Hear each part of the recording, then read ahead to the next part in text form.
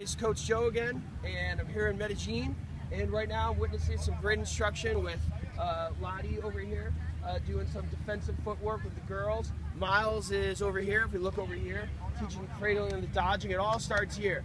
We don't have the helmets and gear on yet, but it's just a matter of time.